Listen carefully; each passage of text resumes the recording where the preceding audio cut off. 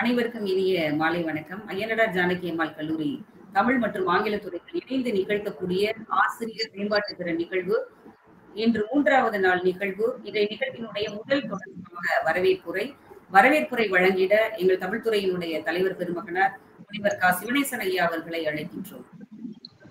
அனைவருக்கும் இனிய மாலை வணக்கத்தை தெரிவித்துக் கொள்கின்றேன்.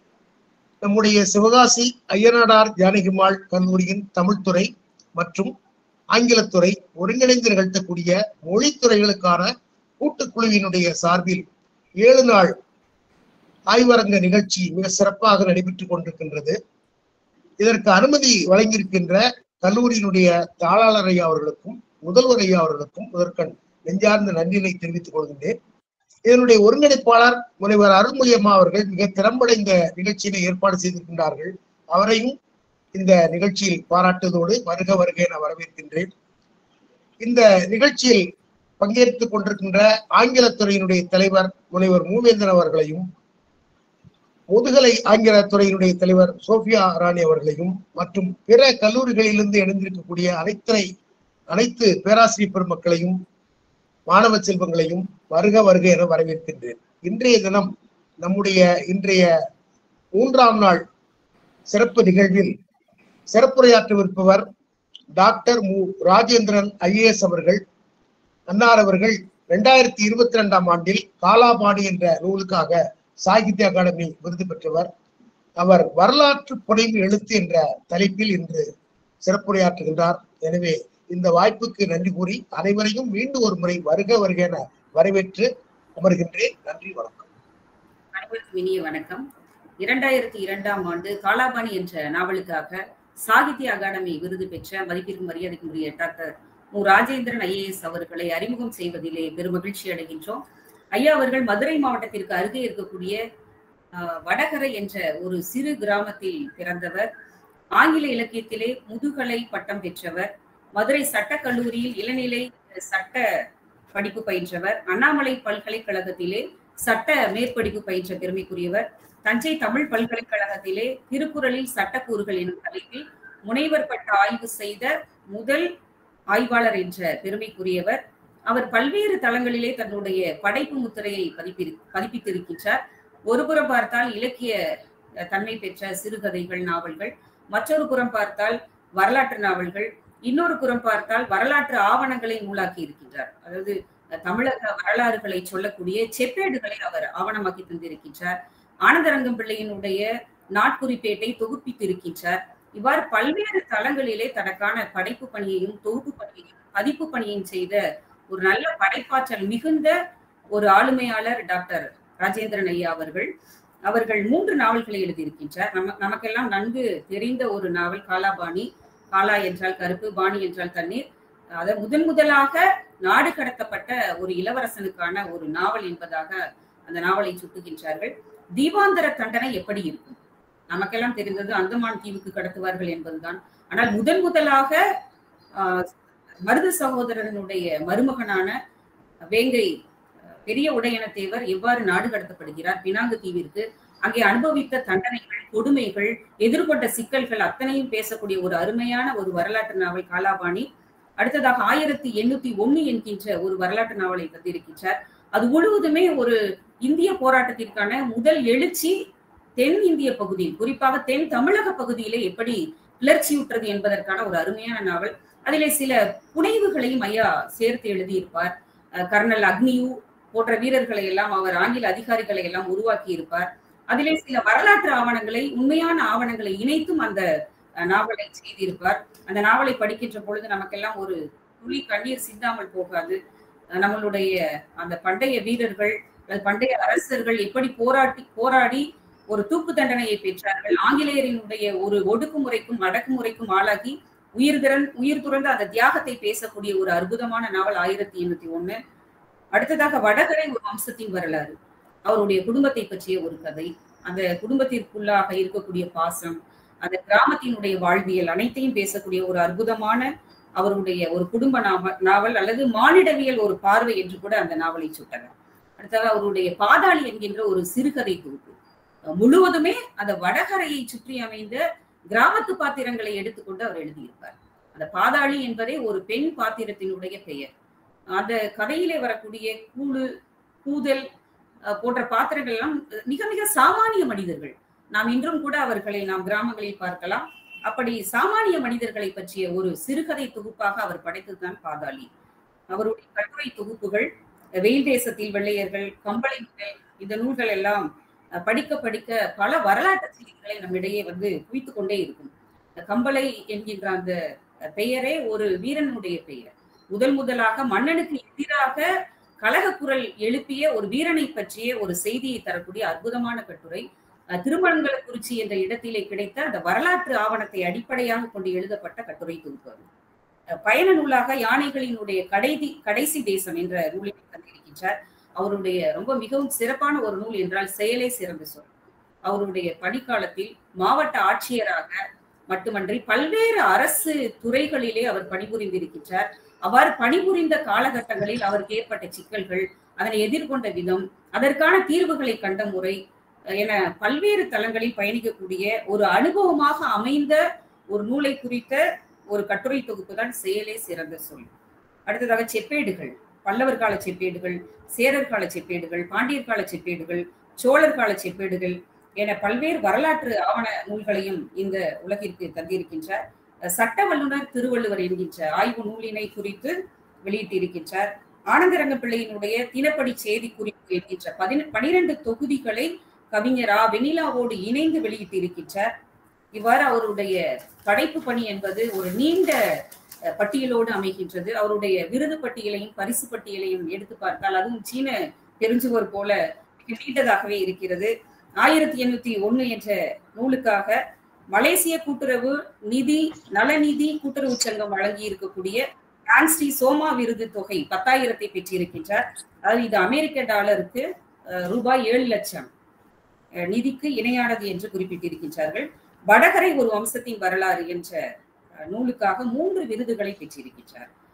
கோவை மாப்போசி சிலம்பு செல்வர் இலக்கிய விருது, SRM பல்கலைக்கழகம் வழங்கிய புதுமை பித்தன் படைப்பிலக்கிய விருது மற்றும் பரிசு தொகை 1.5 லட்சம். பாண்டியர் கால செப்பேடுகள் தமிழக அரசினுடைய சிறந்த நூலுக்கான பரிசினை பெற்றிருக்கிறது. சோழர் கால செப்பேடுகள் என்கின்ற நூல் கம்பன் பாரதி தமிழ்ச்சங்கத்தினுடைய விருதினை வென்றிருக்கிறது. கலை மேம்பாட்டு உலக பேரவை வழங்கிய தினமலர் ராமசுப்பையர் வரலாற்று நூல் விருதினையும் பெற்றிருக்கிறது. இவ்வாறு அவர் பெற்றிருக்கக்கூடிய விருதுகளும் அவர் வகித்திருக்கக்கூடிய பதவிகளும் அந்த பதவி காலத்தில் படைத்த படைப்புகளும் அவர் அந்த பதவியில் இருந்த பொழுது அவர் ஆற்றிய அந்த சமூகம் சார்ந்த செயல்பாடுகளும் குறிக்கத்தக்கதாக இருக்கிறது. திருவண்ணாமலை மாவட்டத்திலே அவர் ஆட்சியராக இருந்த பொழுது அந்த பசுமையை பாதுகாப்பதற்காக 10 லட்சம் விதைகளை வானூர்தி மூலமாக தூவியிருக்கிறார். போக்குவரத்து வசதி இல்லாத ஜவ்வாது மலையிலே இருக்கக்கூடிய அந்த பழங்குடி மக்களுக்காக 50 கிலோமீட்டர் மலைப்பாதையை சீரமைத்து தந்திருக்கின்றார். இவ்வாறு அவருடைய சமூக பணி என்பதும் குறிக்கத்தக்கதாக இருக்கிறது. பல்வேறு பதவிகளை இன்றும் வகித்து வருகிறார். தமிழக கேரள கண்ணகி கோயிலினுடைய கூட்டமைப்பு தலைவராக இருக்கிறார். மங்களதேவி கண்ணகி அறக்கட்டளை கம்பம் என்ற நிறுவனத்தினுடைய தலைவராக இருக்கிறார். இந்திய மற்றும் தமிழ்நாடு சிலம்பாட்ட கழகத்தினுடைய தேசிய தலைவர், தமிழ்நாடு ஒலிம்பிக் அல்லாத விளையாட்டுகளினுடைய சங்கத்தினுடைய தலைவர் என பல்வேறு பதவிகளையும் இன்று வகித்து வருகிறார். இவ்வாறு படைப்பாளுமை, சமூக ஆளுமை, பதவி ஆளுமை என பல்வேறு ஆளுமைகளுக்கு சொந்தக்காரராக திகழக்கூடிய சாகித்ய அகாடமி விருது பெற்றிருக்கக்கூடிய விருதாளர், மதிப்பிற்கும் மரியாதைக்கும் உரிய ஐயா டாக்டர் மு. ராஜேந்திரன் IAS அவர்களை அறிமுகம் செய்து விடைபெறுகிறேன். நன்றி, வணக்கம். வருக ஐயா, உங்கள் உரையை தொடர்க. வணக்கம் அருள்மொழி, உங்களுடைய அறிமுக உரைக்கு மிக்க நன்றி. எனக்கு கொடுக்கப்பட்ட தலைப்பு வரலாற்று புனைவெழுத்து அப்படின்ற தலைப்பு கொடுத்துருக்கீங்க. அதில் குறிப்பாக தமிழ் மற்றும் ஆங்கில பேராசிரியர்கள் இந்த கூட்டத்தில் கலந்துருக்கீங்க. எனக்கே ரொம்ப ஆச்சரியமாக இருக்குது. இந்த மாதிரி மீட்டிங்கில் அதிகபட்சம் 30-40 பேர் மேலே ஆண்ட மாட்டாங்க. ஆனால் இப்போயே எனக்கு 187 பேர் இதில் ஜாயின் பண்ணியிருக்காங்க.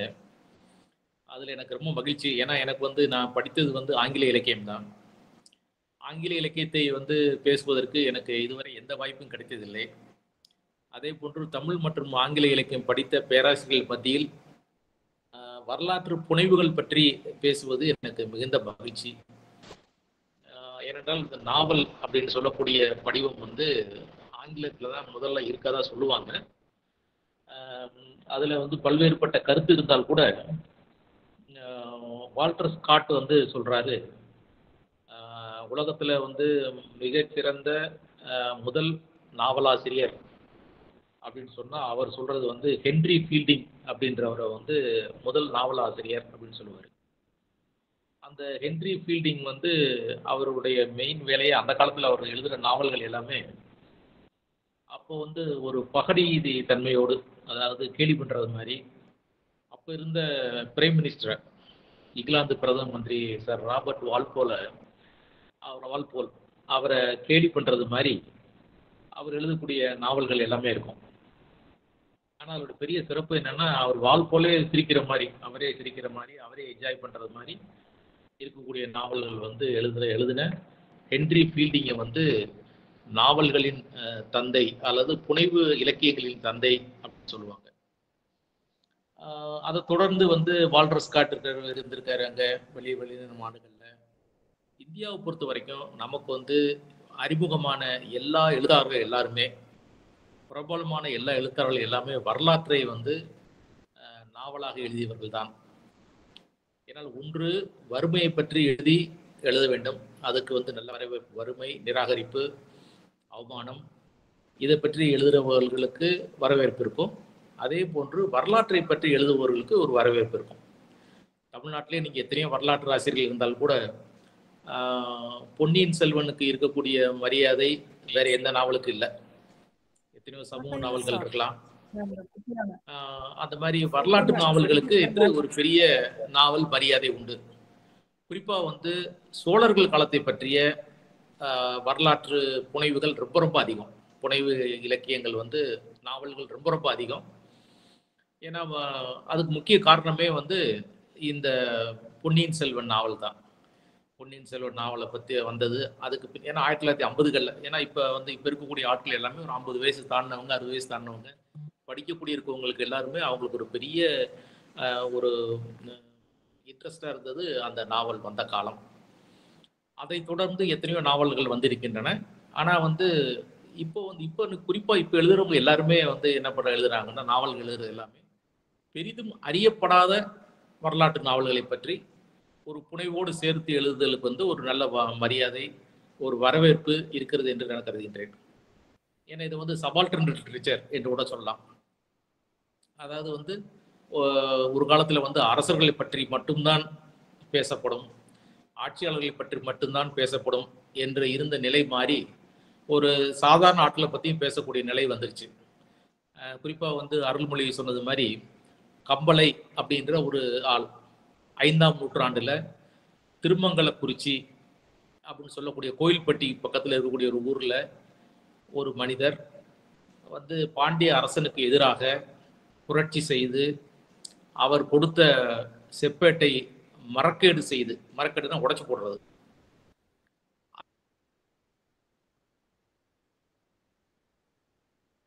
அந்த ஒரு புரட்சியாளராக நம்ம கண்ணுக்கு தென்படுறார். நமக்கு எத்தனையோ ஐரோப்பிய புரட்சியாளர்களை பற்றி கேள்விப்பட்டிருக்கோம். ஆனால் அவங்களுக்கெல்லாம் வந்து இல்லாத ஒரு தைரியம், ஒரு மன உறுதி, ஒரு உத்வேகம் இந்த கம்பளைக்கு இருப்பதாக நம்ம வந்து கம்பளையினுடைய வரலாற்றை முழுவதுமாக தெரிந்தவர்கள் வந்து அதை புரிந்து கொள்வார்கள். அந்த வகையில் வந்து தமிழ்நாட்டில் வந்து கல்கிக்கு அடுத்தாப்புல நிறைய பேர் வந்து நமக்கு வந்து எழுதியிருக்காங்க நாவல்கள், புனைவு நாவல் எழுதியிருக்காங்க. அந்த புனைவு நாவல் எழுதுறதுல வந்து என்னன்னா பெரிய தெரிஞ்ச விஷயங்களை எழுதுறதை விட அதில் சில கடினம் இருக்கு. தெரிந்த விஷயங்களை பற்றி, உதாரணமாக சோழர் காலத்தை பற்றி நம்ம எழுதுறோம்னா அதில் வந்து எல்லா சோழர்களை பற்றி எல்லாருக்குமே தெரியும். ஏன்னா வந்து ஏறக்குறைய 18 செப்பேடுகள் இருக்கு சோழர்களை பற்றி. அதே மாதிரி வந்து சோழர்களை பற்றி எழுதின அதிக வரலாற்று ஆசிரியர்கள் நிறைய பேர் இருக்காங்க. டாக்டர் மா ராஜமாணிக்கத்திலேருந்து ஆரம்பிச்சு, அதே மாதிரி நீலகண்ட சாஸ்திரி, டிவி சதாசிவம் போன்ற பல பேர் வந்து, சதாசிவ பண்டாரத்தார் போன்ற பல பேர் வந்து எழுதியிருக்காங்க. அதனால வந்து அதில் வந்து வேற எது நம்ம வந்து புனைவுகள் எழுதையில் ரொம்ப கேர்ஃபுல்லாக எழுதணும். ஏன்னா சோழர்களை பற்றி தமிழ்நாட்டில் எல்லாருக்குமே ஏறக்குறைய கொஞ்சம் தெரியும். ஆனால் அதிகம் அறியப்படாத அப்படின்னு பார்த்தீங்கன்னா எனக்கு தெரிஞ்சு நான் நினைக்கிறது வந்து பிரிட்டிஷ் கால தமிழகத்தில் பற்றி மிக அரிதாக அறியப்படவில்லை. பிரிட்டிஷில் எப்படி காலத்தில் எப்படி இருந்தது, ஏன்னா நமக்கு தெரிஞ்சது பூரா ஒரு லைன் தான். பிரிட்டிஷ்காரங்க என்ன எழுதி வச்சிருக்காங்க அப்படின்றத நம்ம நாட்டில் யாருமே நேரடியாக பார்க்கறது இல்லை. குறிப்பாக வந்து இப்போ எக்மோருக்கு எதிர்த்தாப்புல வந்து ஆர்கைவ்ஸ்னு ஒன்று இருக்குது.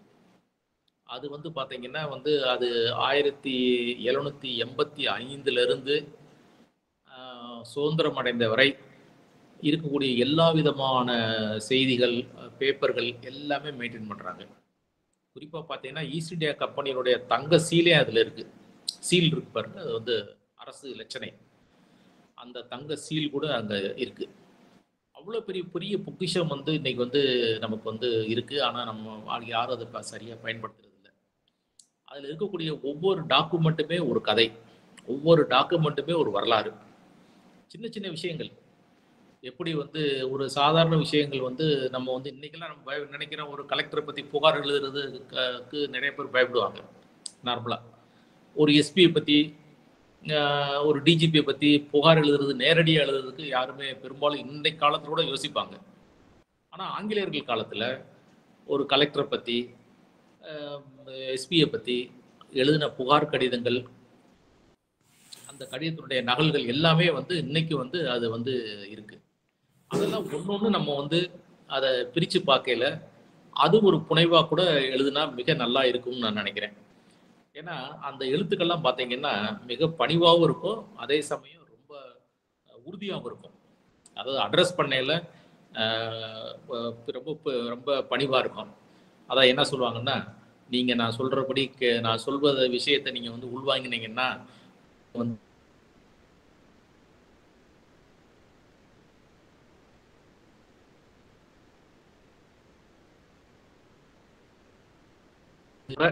உங்களுக்கு வந்து மறைவு வந்தால் கூட நீங்கள் வந்து பல வருடங்கள் வந்து மக்களால் நினைக்கப்படுவீர்கள், அப்படி இப்படிலாம் எழுதுவாங்க. ஸோ இந்த மாதிரிலாம் நம்ம எழுதுகிற பழக்கம் இப்போ கிடையாது நமக்கு. ஆனால் அந்த காலத்தில் வந்து அப்படிலாம் இருந்திருக்கு. அதெல்லாம் வந்து நமக்கு வந்து வாழ்க்கையில் வந்து நாவல்களில் வந்து இன்னும் சொல்லப்படலை. குறிப்பாக வந்து பெண்களை பொறுத்த வரைக்கும் வெட் மதர் அப்படின்னு ஒரு வெள்ளக்காரங்க காலத்தில் வெட் மதர்னு ஒருத்தவங்க இருந்தாங்க.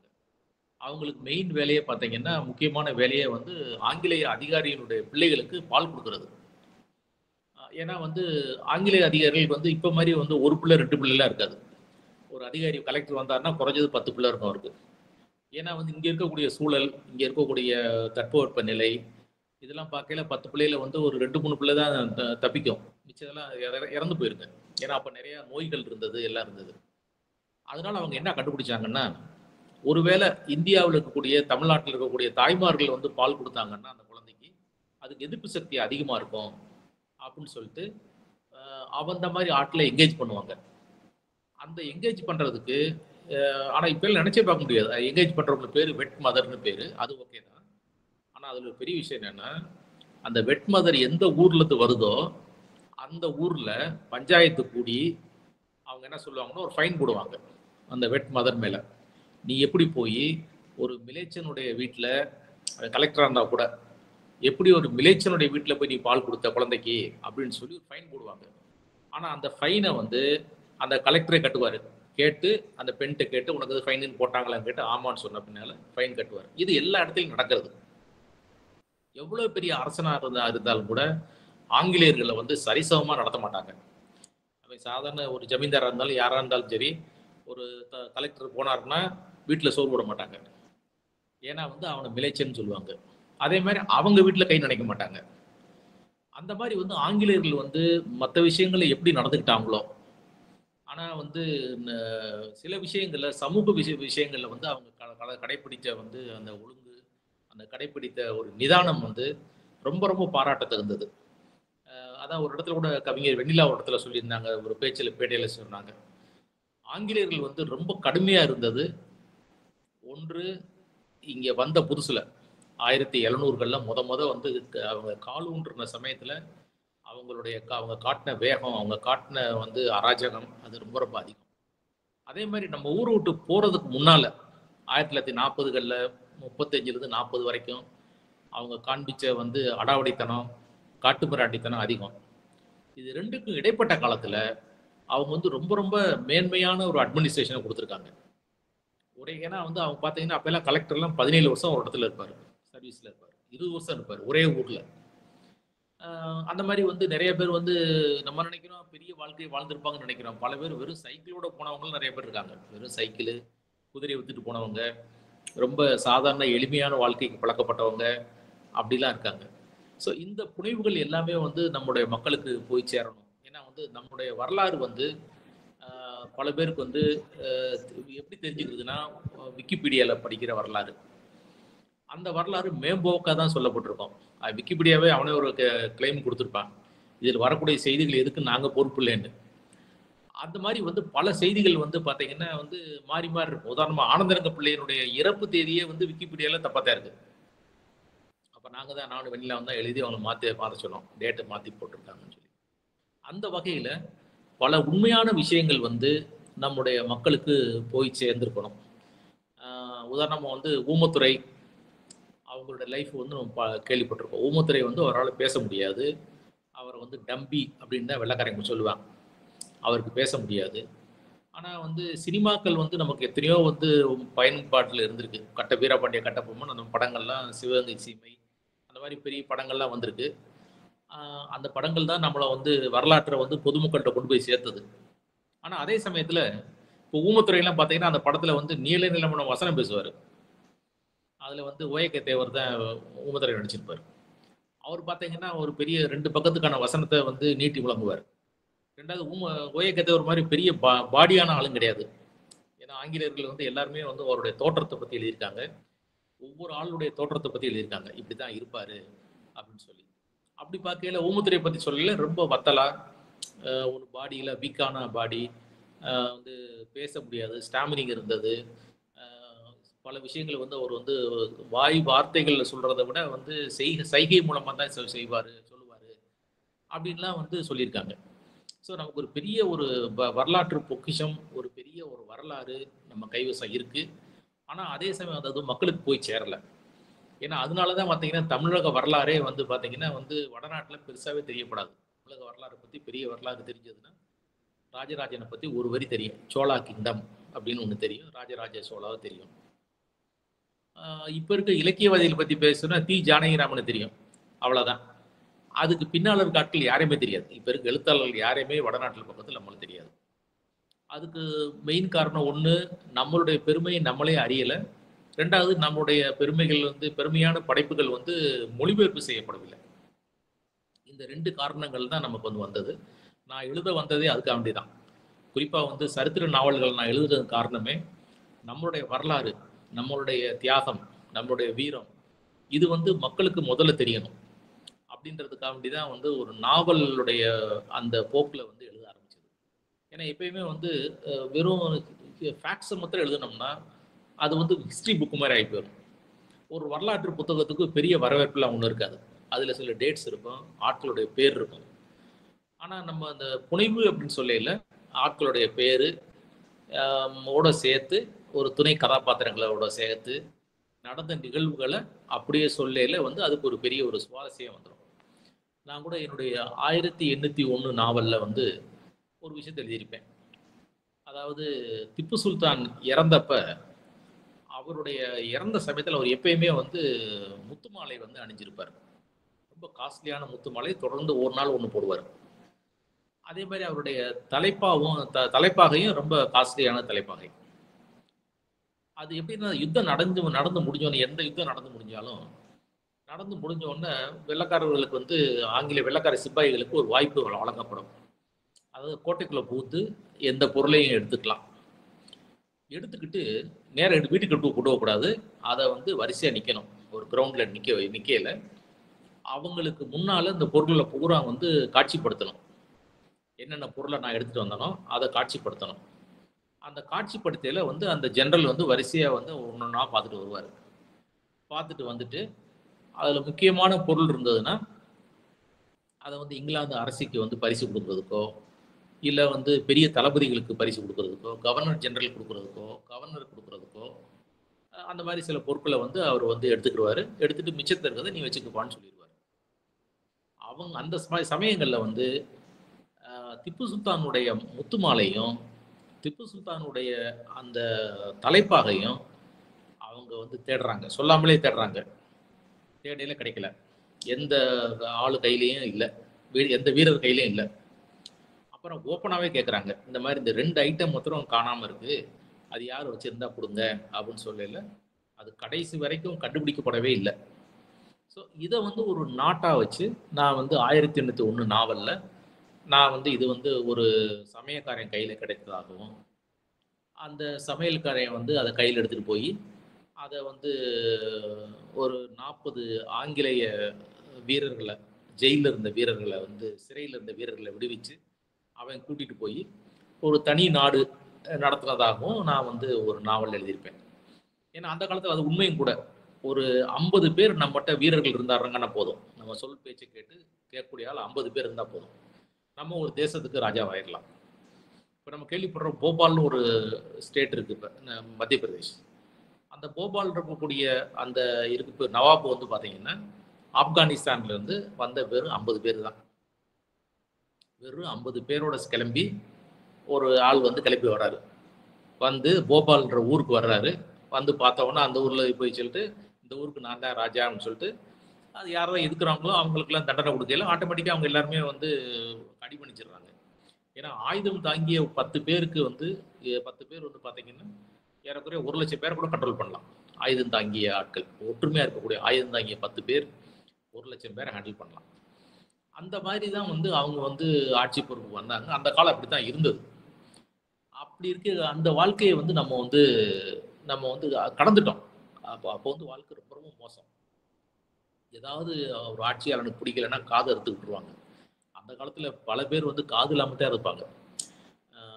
ஏன்னா காது இல்லைன்னா வந்து உங்களுக்கு பெரிய கஷ்டம் என்னன்னா வந்து பேலன்ஸ் போயிடும், நடக்க முடியாது. அந்த லோப்ஸ் எடுத்துட்டோம்னாலே நடக்க முடியாது, தடுமாறும். ஆனால் அந்த காலத்தில் வந்து அது பெரிய தண்டனை, சாதாரண தண்டனை. அதே மாதிரி மூக்க இருக்கிறது ஒரு தண்டனை, காது இருக்கிறது ஒரு தண்டனை. இதெல்லாம் கடந்து தான் நம்ம வந்திருக்கோம். இப்போ இன்னைக்கு இருக்க சமுதாயம் வந்து பார்த்தீங்கன்னா நம்மளுடைய மூதாதையர்கள், குறிப்பாக நம்முடைய பாட்டனார்கள் ஒரு 100 வருஷத்துக்கு முன்னால் 200 வருஷத்துக்கு முன்னால் அவங்க சந்தித்த கஷ்டங்கள் கொஞ்சம் நஞ்சம் இல்லை. நீங்கள் பார்த்தீங்கன்னா இன்றைக்கி பார்த்தீங்கன்னா தமிழ்நாட்டில் பல இடங்களில் ராமநாதபுரம் அப்படின்ற ஊர் இருக்கும். ஏன்னா எல்லா இடத்துலையும் எல்லா இடத்துலையும் தமிழ்நாட்டில் எங்கெங்கெல்லாம் ராமநாதபுரம் இருக்கோ அவங்கெல்லாம் அந்த ஊரை விட்டு ஓடினவங்கன்னு அர்த்தம். உண்மையான ராமநாதபுரத்தை விட்டு அவங்கெல்லாம் போய் வேறு ஊரில் செட்டில் ஆனவங்கன்னு அர்த்தம். அப்போ பார்த்தீங்கன்னா வெறும் சம்பளம்ன்றது உங்களுக்கு வந்து அப்போல்லாம் ரூபாலாம் கிடையாது, வெறும் வந்து அரிசி மாத்திரம் தான். இந்த ஒரு சாப்பாட்டுக்காக வந்து வேலை செய்த இனம், ஒரு சாப்பாட்டுக்காக நாடு விட்டு நாடு போய் மலேசியா போய், இந்தோனேஷியா போய், சுமத்ரா தீவுகள், ஃபிஜி தீவு, தெற்கு ஆப்பிரிக்கா, தென்னாப்பிரிக்கா, இந்த மாதிரி பல இடங்களுக்கு வந்து நாடு கடத்தப்பட்ட ஒரே இனம் வந்து இந்த தமிழ் இனம் மாத்திரம்தான். இதுக்கு ஒரு காரணம் வந்து நம்ம வந்து கடற்கரை ஓரமாக இருக்கிறதுனால இது ஒரு பெரிய நமக்கு ஒரு பெரிய ஒரு இந்த துன்பம் நேரிட்டது. உள்ள இருந்துச்சுன்னா அவ்வளோ பிரச்சனை வராது. ரெண்டாவது பார்த்தீங்கன்னா இந்த நம்ம கடற்கரை ஓரமாக இருக்கிறதுனால கடல் கொள்ளையர்களுடைய தொல்லை ரொம்ப அதிகம். குறிப்பாக வந்து மகாராஷ்டிரா பகுதியில் அங்கீரியா அப்படின்னு ஒரு கொள்ளைக்காரங்க இருந்தாங்க. இந்த அங்கீரியா கொள்ளைக்காரங்க வந்து மெயினாக வந்து பார்த்தீங்கன்னா தமிழ்நாடு வரைக்கும் வந்து வருவாங்க. அவங்க வந்து கப்பலில் வந்து கொள்ளையடிக்கிறது, பொருட்களை திருடிட்டு போகிறது, இந்த மாதிரி விஷயங்கள்லாம். ஏன்னா அப்போ வந்து நான் சொன்ன மாதிரி ஒரு 50 பேர் இருந்தால் வந்து ஒரு ஆட்சியை நிறுவிடலாம், ஒரு அரசனாக நம்மளே டிக்ளேர் பண்ணிக்கலாம். ஏன்னா அதனால தான் பார்த்தீங்கன்னா வந்து சுதந்திரம் அடைஞ்ச சமயத்தில் ஏறக்குறைய தமிழ்நாடு இந்தியாவில் வந்து 950 சமஸ்தானங்கள் இருந்தன. அது காரணம் இதுதான். இந்த இவ்வளவு சமஸ்தானங்கள் உருவானது காரணமே வந்து பார்த்தீங்கன்னா இந்த மாதிரி ஒவ்வொரு பேர் தடியெடுத்தவெல்லாம் தண்டல்காரன் மாதிரி எல்லாருமே அந்த மாதிரி வந்தது தான். குறிப்பாக வந்து இந்த என்னுடைய நாவல்கள் எல்லாமே வந்து காலாபாணி நாவல் அப்படின்ற நாவல் வந்து இந்திய சுதந்திர போராட்டத்தில் சிப்பாய் கழகத்திற்கு முன்பாக, சிப்பாய் கழகம் நடப்பதற்கு 57 ஆண்டுகளுக்கு முன்பாகவே தென் தமிழகத்தில் வந்து மருது பாண்டியர்கள், ஊமத்துறை, கோபால் நாயக், திண்டுக்கல் கோபால் நாயக்கர், வாராப்பூர் ஜமீன்தார் பொம்மை நாயக்கர் இவங்க தலைமையில் நடந்த ஒரு போராட்டம் தான் இந்தியாவுடைய முதல் சுதந்திர போர் அப்படின்றத நிறுவுவதற்காக எழுதப்பட்ட ஒரு நாவல் அது. அந்த நாவலில் வந்து அந்த புனைவுகள் மாத்திரம் அப்பப்போ சேர்த்துப்போம். ஏன்னா புனைவுகள் இல்லாமல் வந்து அதுக்கு வந்து ஒரு சுவாரஸ்யம் இருக்காது. அதில் வந்து பார்த்தீங்கன்னா எழுதியிருப்பேன் நான். ஒரு இடத்துல மண்டி பூங்கா குளியல் அப்படின்னு எழுதியிருப்பேன். அந்த மண்டி பூங்கா குளியல் அப்படின்னா என்ன ஒன்றா, அதாவது மலேசியாவில் இன்னமும் அது இருக்காது.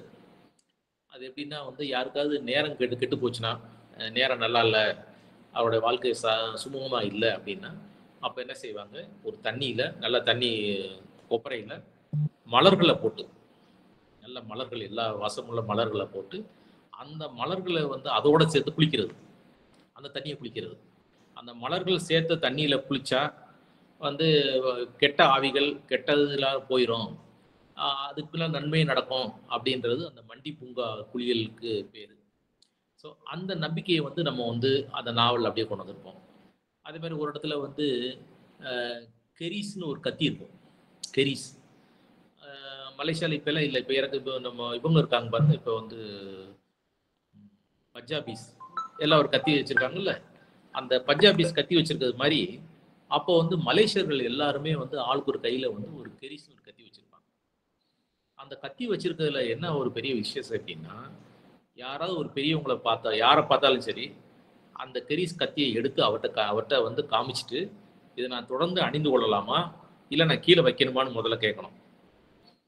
அவங்க வந்து இல்லை நீங்கள் அணிஞ்சுக்கங்க அப்படின்னு சொல்லிட்டாங்கன்னா அதை அணிஞ்சுக்கலாம், இல்லை நீங்கள் கீழே வைங்க அப்படின்னு சொன்னாங்கன்னா அதை வச்சுக்கிறோம். ஸோ இந்த மாதிரியான சில பண்பாடுகள் எல்லாமே நம்மகிட்ட இருந்திருக்கு. ஒருத்தவங்களுக்கு எப்படி மரியாதை கொடுக்கறது, எப்படி ஆயுதத்தை வந்து நம்ம வந்து பயன்படுத்துறது, எப்படி பெரியவங்ககிட்ட நடந்துக்கிறது அப்படின்றத பற்றிலாம்.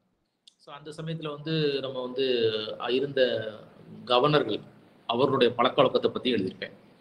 ஏன்னா அப்பெல்லாம் வந்து மிலிட்ரி ஆட்கள் எல்லாருமே வந்து நைட்டில் யூனிஃபார்மை கலட்டுறது கிடையாது. என்ன யூனிஃபார்ம் போட்டிருக்காங்களோ அதை வந்து நைட்டில் அதை போட்டே தான் படுப்பாங்க.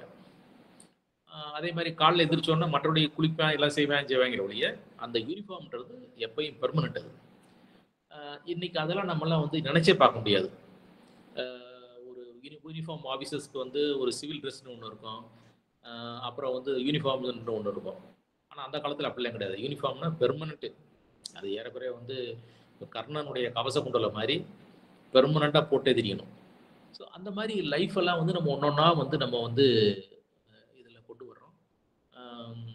ஏன்னா இன்னைக்கு பார்த்தீங்கன்னா இன்னைக்கு ஏன் வந்து இது தமிழ்நாட்டில் இந்தியாவில் வந்து நிறைய எலி வந்து வருதுன்னு பார்க்குறோம். இந்த எலி வர்றதுக்கு காரணமே வந்து பார்த்தீங்கன்னா வந்து ஆங்கிலேயர்கள் தான் மெயின் காரணம். ஏன்னா அது வரைக்கும் பார்த்தீங்கன்னா நிலத்தினுடைய அறுவடை பண்ணுற இடத்துல பண்ணிட்டு அங்கேருந்து அறுவடை பண்ணிட்டு எடுத்துகிட்டு வந்துடுவாங்க. எடுத்துகிட்டு வந்து அவங்களுடைய சொந்த பயன்பாட்டுக்கு வச்சுக்கிடுவாங்க, இல்லை விற்கணும்னா கடையில் விட்டு விற்பாங்க, அவ்வளோதான். ஒரு இடத்துல ஸ்டோர் பண்ணக்கூடிய ஃபேக்ட்ரி அப்படின்ற ஒரு கான்செப்டே நம்மகிட்ட கிடையாது. தமிழ்நாட்டில் கிடையாது, இந்தியாவிலையும் கிடையாது. முதலாக ஃபேக்ட்ரி அப்படின்ற ஒரு கான்செப்டை கொண்டு வந்ததே ஆங்கிலேயர்கள் தான். அந்த ஃபேக்ட்ரின்னு அந்த வரையில் அவனுக்கு அந்த அதிகாரிக்கு பேர் ஃபேக்டர்னு பேர். அது பண்ணையில் ஆட்டோமேட்டிக்காக என்ன ஆகும்னா அங்கே பூரா எலி தங்கிடும். அங்கே தான் எலி வந்து தங்கும். அப்போ எலி தங்கையில் அந்த எலி பெருக்கம் வந்து நான் ஏற்கனவே இது அக்ரிகல்ச்சர் கமிஷனராக வந்திருக்கேன். அப்போது ஒரு தடவை ஒரு கான்ஃபரன்ஸில் சொன்னாங்க, இந்த மாதிரி ஒரு சாதாரண ஒரு ஒரு ஒரு எலி, ஒரு பேர், ஒரு ஆண் எலி பெண் எலி சேர்ந்துச்சுன்னா ஒரு வருஷத்தில் 650 பெருசாகிடும். அது 2 எலிகள் சேர்ந்து அந்த குடும்பம் 1 இயரில் 650,000. ஸோ இந்த மாதிரி எலியினுடைய பெருக்கம் வந்து ரொம்ப ரொம்ப வேகமாக இருக்கும். அந்த மாதிரி இருக்கையில் இந்த ஆங்கிலேயர்கள் வந்து ஒவ்வொரு ஊருக்குள்ளே வந்து ஃபேக்ட்ரி அப்படின்ற பேரில் கட்டினதில் இந்த ஊருக்கு பூரா வந்து இந்த அதில் தான் பிளேக் வந்தது காரணமே அதான். அது வரைக்கும் பிளேக்குன்றது நம்ம ஊரில் பழக்கமே கிடையாது, நம்ம கேள்விப்பட்டதே இல்லை. இந்த மாதிரி கொள்ளை நோய்கள் வர்றதுக்கு பூரா காரணமாக இருந்தது அந்த மாதிரி அவர்கள் செய்த, தெரிந்தோ தெரியாமலோ செய்த ஒரு விஷயம்தான். ஸோ இந்த மாதிரி விஷயங்களை பூரா நம்ம வந்து கொண்டு வந்திருக்கோம், நம்ம வந்து தெரிஞ்சுக்கிறோம். அதே மாதிரி வந்து ஆங்கிலோ இண்டியன்ஸ், நான் இன்னொரு 5 நிமிஷத்தில் அதை சொல்லிடுறேன், அப்புறம் அவங்க கேட்குற கேள்விக்கு என்ன பதில் சொல்கிறேன். ஆங்கிலோ இண்டியன்ஸ் அப்படின்ற ஒரு ஆட்கள் வந்து நம்ம இந்தியாவில் உண்டு. இந்த ஆங்கிலோ இண்டியன்ஸ் வந்து ஆங்கிலேயர் தகப்பனுக்கும் இந்தியாவை சேர்ந்த ஒரு பெண்ணுக்கும் பிறந்தவங்க தான் அந்த ஆங்கிலோ இண்டியன்ஸ். ஆங்கிலேயர்கள் வந்து பார்த்தீங்கன்னா வந்து அவங்க வந்து எப்பயுமே வந்து கொஞ்சம் இந்த தன்னுடைய பிறப்பின் மேலே, நிறத்தின் மேலே வந்து ரொம்ப ஒரு அதீத மரியாதை உள்ளவங்க. அவங்களே என்ன பண்ணிட்டாங்கன்னா ஒரு சமயத்தில் இவனை வந்து சேர்த்துக்குருவாங்க, ஆங்கிலோ இண்டியன்ஸை ஒரு சமயம் சேர்த்துக்குருவாங்க. பட் ஒரு ஸ்டேஜ் ஆன பின்னால் 1800களில் டக்குன்னு என்ன பண்ணிட்டேன், இந்த மாதிரி வந்து மாதம் அப்போல்லாம் சம்பளம் வந்து வருஷ சம்பளம் தான். வருஷ சம்பளம் 500 ரூபாய்க்கு மேலே இருக்கக்கூடிய எந்த பதவிக்கும் ஆங்கிலோ இண்டியன்ஸை போடக்கூடாது, பியூர் யூரோப்பியன்ஸ் தான் போடணும். வருஷத்துக்கு 500 ரூபா சம்பளம் அப்படின்னா அதுக்கு மேலே இருக்க சம்பளம் என்னன்னாலே பியூர் யூரோப்பியன்ஸ். 500 ரூபாய் கீழேனா தான் ஆங்கிலோ இண்டியன்ஸ். அதே மாதிரி பொதுவான இடத்துல குடிச்சிட்டு நான் நடனம் ஆடுறது, நாட்டியம் ஆடுறது, பார்ல கலந்துக்கிறது, இந்த விஷயங்களுக்கு பியூர் யூரோப்பியன்ஸ் தான் கலந்துக்கணும், ஆங்கிலோ இண்டியன்ஸ் வரக்கூடாது. ஸோ இந்த மாதிரி பல கட்டுப்பாடுகள் வந்து அவங்களுக்கு விதிச்சதுனால அந்த ஆங்கிலோ இண்டியன்ஸ் வந்து அவங்களுக்கு எதிராக வந்து ஆங்கிலேயர்களுக்கு எதிராக வந்து பல இடங்களில் வந்து ஒரு பெரிய கலாட்டாலாம் பண்ணிக்கிட்டு இருந்திருக்காங்க. அதெல்லாம் நமக்கு அவ்வளோ தெரியாது. நமக்கு தெரிஞ்சதெல்லாம் வந்து பார்த்தீங்கன்னா இந்த நம்ம ட்ரெயின் ஓட்டுனதை பார்த்துருப்போம், ஆங்கிலோ இண்டியன்ஸ் ட்ரெயின் ஓட்டுனதை பார்த்துருப்போம், நிலக்கரி வேலைகள் செய்கிறத பார்த்துருப்போம், எல்லாம் ரொம்ப கடினமான வேலைகள் பூரா அவங்க செய்கிறத நம்ம பார்த்துருப்போம். ஏன்னா அவங்களுடைய உடல்வாகு எப்படின்னா வந்து நம்ம இந்தியர்கள் மாதிரியான உடல்வாகு இருக்கும். அதே மாதிரி ஒரு பிரெயின், லாங்குவேஜ் எல்லாமே வந்து இவங்க இங்கிலீஷ் பீப்புள் மாதிரி இருக்கும். ஆனால் இன்னைக்கு பார்த்தீங்கன்னா அந்த குரூப்பே இங்கே இல்லை. அவங்க எல்லாருமே ஆஸ்திரேலியா போயிட்டாங்க. இந்த ஒரு காரணத்துக்காக இது வரைக்கும் வந்து இந்திய பார்லிமெண்ட்ல 2 சீட்டு வந்து ஆங்கிலோ இண்டியன்ஸ்க்கு உண்டு. 545 சீட்டில் 543 சீட்டு வந்து கண்டெஸ்ட் பண்ணலாம், 2 சீட்டு வந்து நாமினேஷன். அது யாருக்குன்னா ஆங்கிலோ இண்டியன்ஸ்க்கு. அந்த ஆங்கிலோ இண்டியன்ஸ் எங்கே இருப்பாங்கன்னா நமக்கு தெரிஞ்சு ரொம்ப அதிகமாக இருந்தது தமிழ்நாட்டில். அடுத்து வந்து ரொம்ப அதிகமாக இருந்தது உத்தரப்பிரதேசம், கேரளா. அப்போ என்ன செய்வாங்க, இது அடுத்து வந்து வங்காளம். ஏன்னா அவங்களுடைய ஆட்சியுடைய தலைமையிடமாக இருந்ததுனால வங்காளத்துலேயும் அவங்க நிறைய பேர் இருந்தாங்க. அதனால அரசாங்கம் 2 பேரை வந்து எம்பியா வந்து நியமிக்கும். ஆனால் இப்போ என்ன ஆகி போச்சுன்னா, இப்போ சென்சஸ் எடுத்து பார்க்கல அவங்களோட எண்ணிக்கை குறைஞ்சதுனால அந்த 2 போஸ்ட்டுமே எடுத்துட்டாங்க. இப்போ வந்து எம்பி பதவிகள் வந்து ஆங்கிலோ இண்டியன்ஸ் கிடையாது. ஸோ ஒரு காலத்தில் வந்து இந்த சமூகத்தை பற்றி வந்து நம்ம இது வரைக்கும் எதுவுமே அவ்வளோ நமக்கு தெரியாது. ஒரு ஆங்கிலேயர்களுக்கு எதிராக ஆங்கிலேயர்கள் கூட இருந்து அதே மாதிரி ஒரே பேரண்டேஜ், 2 பேருக்கு ஒரே பேரண்டேஜ். ஆனால் பட் அதே சமயத்தில் வந்து காலப்போக்கில் இன்னைக்கு அவங்க வந்து முழுவதுமாக இந்தியாவிலேருந்தே எடுத்துட்டாங்க. இல்லை, அவங்க எல்லாரும் பாதி பேர் வந்து எல்லாமே வந்து இதுக்கு போயிட்டாங்க, ஆஸ்திரேலியாவுக்கு போயிட்டாங்க. ஸோ இந்த மாதிரி பல சமூக விஷயங்கள் வந்து நமக்கு வந்து வரலாற்று புனைவுகளில் வரும்பொழுது அது வந்து மிக ரொம்ப நல்லாயிருக்கும். இன்னொன்று மெட்ராஸ் ரெஜிமெண்ட் ஒன்று இருந்தது, எம்இஎஸ் மெட்ராஸ் ரெஜிமெண்ட்னே ஒன்று இருந்தது. எப்படி Gurkha regiment, Punjab regiment, Rajput regiment அப்படி இருக்கிற மாதிரி தனி படைப்பிரிவே ஒன்று இருந்தது. அந்த படைப்பிரிவு வந்து அதுக்கு வந்து வார் ஸ்லோகன் ஒன்று இருக்கும். ஏன்னா ஒரு யுத்தத்துக்கு போகையில் அந்த வார் ஸ்லோகன் வந்து சொல்லணும். அந்த வார் ஸ்லோகன் என்னன்னா, வீர மதராசி அடி கொள்ளு, வீர மதராசி அடி கொள்ளு.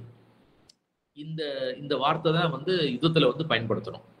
ஸோ இந்த மாதிரி எத்தனையோ நிகழ்வுகள் வந்து நம்ம வந்து சரித்திரத்தில் வந்து அப்படியே காலத்தில் மறந்து போயிட்டோம். ஸோ இதுகளை நினைவுபடுத்துகிற மாதிரி நம்மளுடைய புனைவுகள், வரலாற்று புனைவுகள் வரும் பொழுது அதுக்கு வந்து ஒரு புதுசாகவும் இருக்கும். உதாரணம் வந்து நம்மளே இப்போ இன்றைக்கி ஷூ போடுறோம்னா வந்து 2 காலுக்கும் வேற வேறு ஷூ போடுறோம். இப்போ இடது காலுக்கு ஒரு ஷூ இருக்குது, வலது காலுக்கு ஒரு ஷூ இருக்குது. ஆனால் 1860 வரைக்கும் நான் அப்போ வந்து எல்லாமே ஒரே ஷூ தான். 2க்கு மாற்றி பாத்திக்கலாம். ஏன்னா ஷூ கொஞ்சம் பெருசாக இருக்கும், 2 காலுக்கும் போட்டுக்கலாம், இதுக்கும் போட்டுக்கலாம், அதுக்கும் போட்டுக்கலாம்.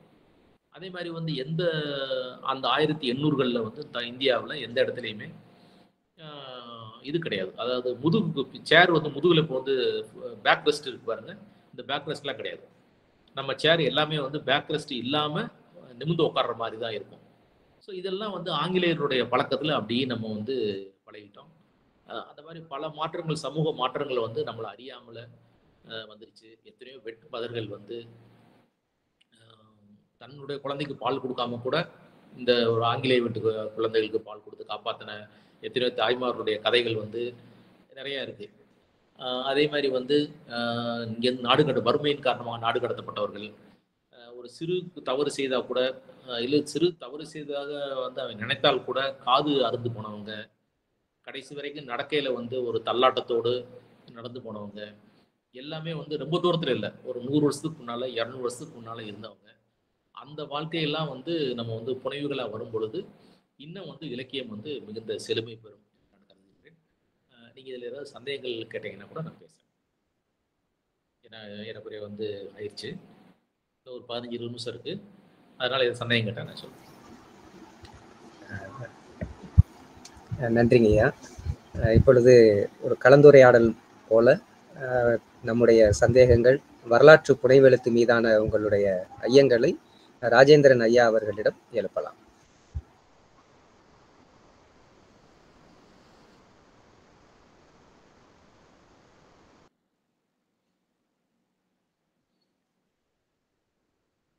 ஏன்னா சப்ஜெக்ட் ரொம்ப வாஸ்டா இருக்கிறதுனால இது வந்து ரொம்ப நேரம் பேச வேண்டிய சப்ஜெக்ட்.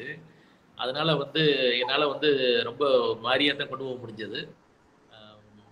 அது ஒரு சின்ன இதுதான், ஒரு இதில் நேரடியாக வந்து பேச வேண்டிய விஷயங்கள்.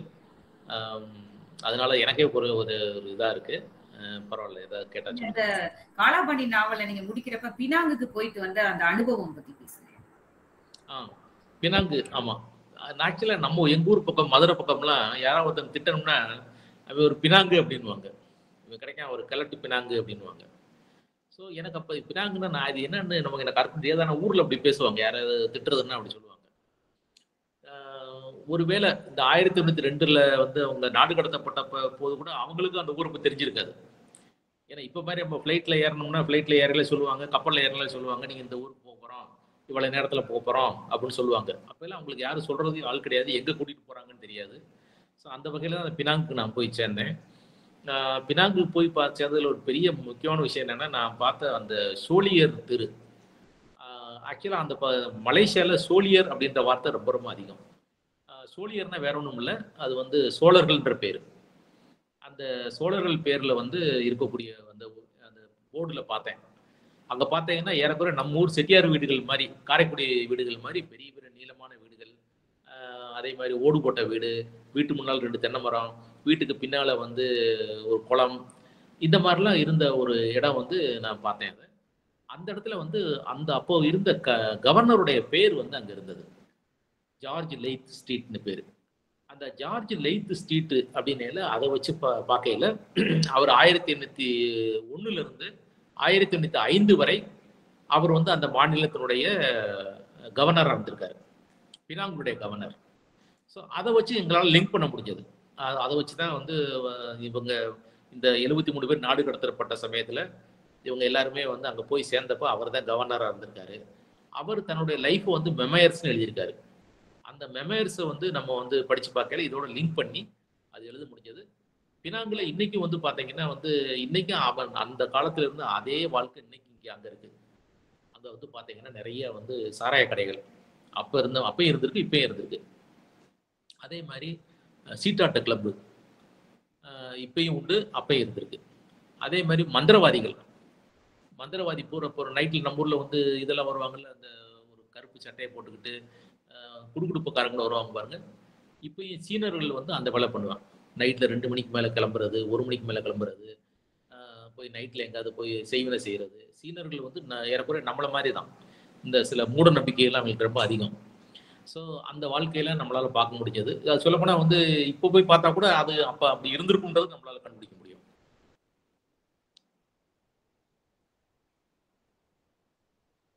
நன்றிங்க ஐயா.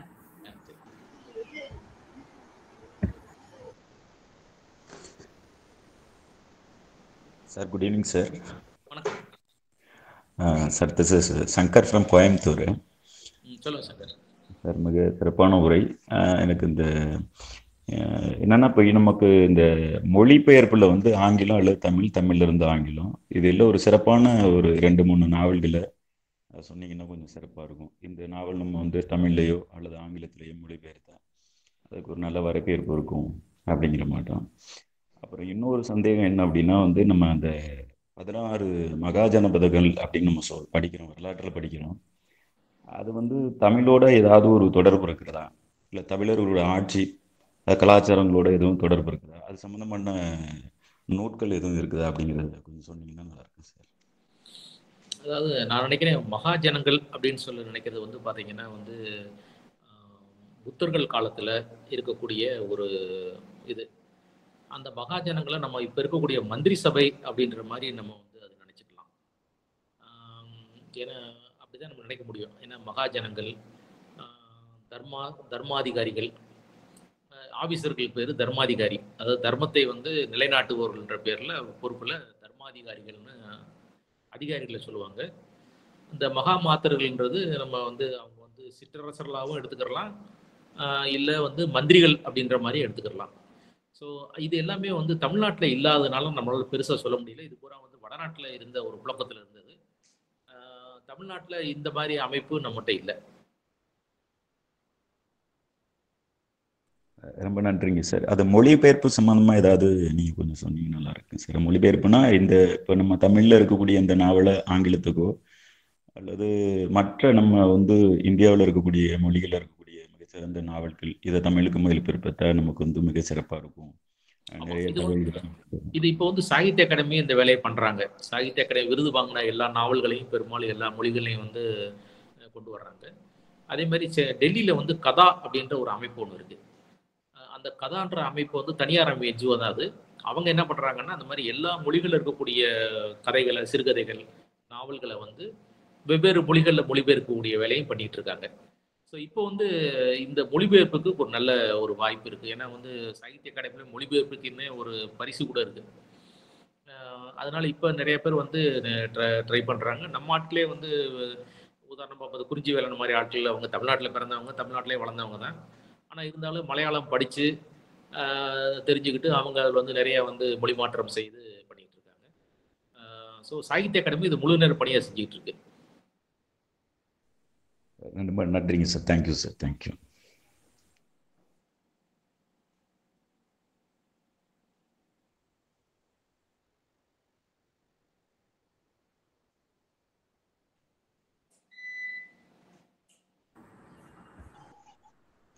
ஐயா வணக்கம். ஐயா வணக்கம், சொல்லுங்க சார். ஐயா, இந்த ஆங்கிலோ இந்தியன்ஸ் வந்து அந்தமான் நிக்கோபார் தீவுகள்ல வந்து இன்னமும் இருக்கிறதா சொல்றாங்களே, அவங்களுக்கு வந்து ஒரு சீட்டு மட்டும் எம்பி சீட்டு இன்னமும் ஒதுக்கி இருக்கிறதா சொல்றாங்களே, அது சம்பந்தமான தகவல்கள் உங்களுக்கு தெரியுங்களா ஐயா? அதாவது இந்திய பார்லிமெண்ட்ல வந்து 2 சீட் இருந்தது. அது இப்போ எடுத்துட்டாங்க, அந்த சீட் இல்லைன்ட்டாங்க.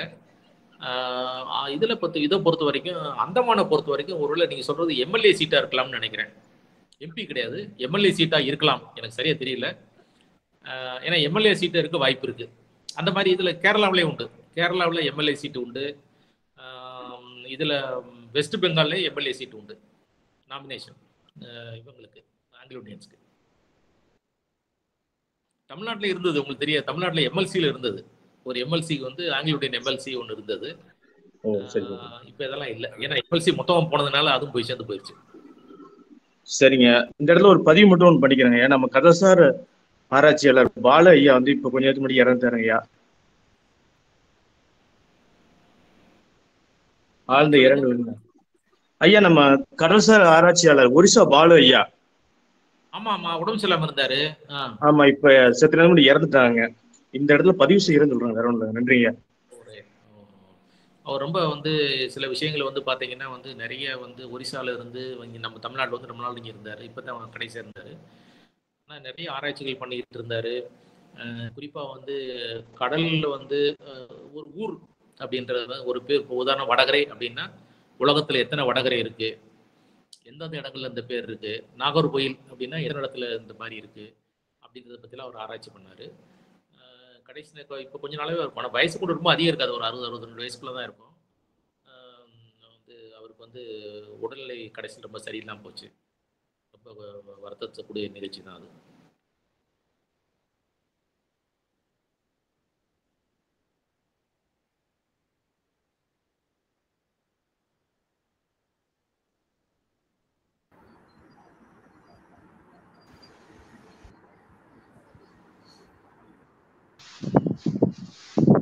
வணக்கம் ஐயா.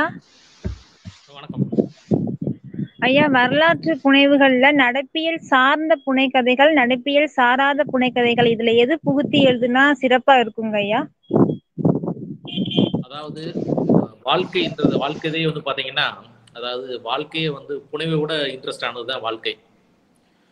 ஒவ்வொரு மனிதனும் தன்னுடைய வாழ்க்கையில் நடந்த பல நிகழ்வுகளை வெளியில சொல்ல ஆரம்பிச்சா அது வந்து புனைவுகளை விட ரொம்ப இன்ட்ரெஸ்டா இருக்கும். அதை நம்ம வெளியே சொல்லாதனால வந்து அது புனைவுகள் பெருசாக தெரியுது. பட் எப்பயுமே வந்து புனைவுகளோட சேர்த்து உண்மைகளை சேர்த்து சொல்லையில் அதுக்கு ஒரு வேல்யூ இருக்கும். வெறும் புனைவாக இருக்கையில் வந்து அதுக்கு வேல்யூ கிடையாது. உண்மைத்தன்மையும் சேர்ந்து இருக்கையில் அதுக்கு வந்து ஒரு நல்ல ஒரு வரவேற்பு இருக்கும். நம்ம எழுதுறதுக்கு நமக்கு நல்லா இருக்கும். ஒரு ரொம்ப இதாக இருக்கும். நன்றிங்க ஐயா.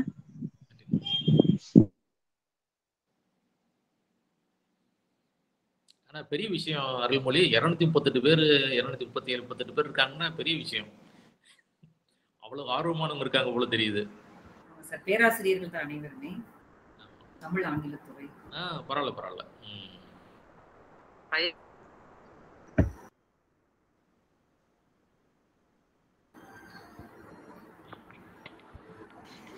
பேராசிரியர் சத்ய ஜோன்ஸ் அப்படிங்கிறவர் பேசுறாரு. சரி சார். கேக்குதுங்க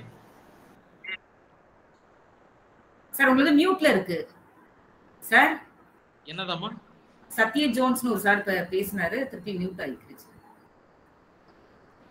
சார்.